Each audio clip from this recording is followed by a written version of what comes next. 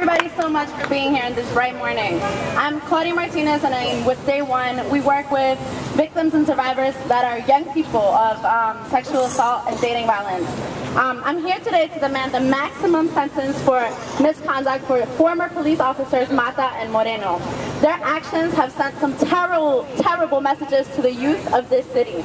They've sent the message that the people of the city that are supposed to keep us safe and protect us are not safe. They've sent the message that even if you have the courage to stand up and come out, that does not mean that someone will be held accountable. Today, the court has the power to reverse some of these messages and to send some positive messages to young people. Judges, courts, jurors, and law enforcement of this city, young people need to know that sexual assault crimes committed against them matter.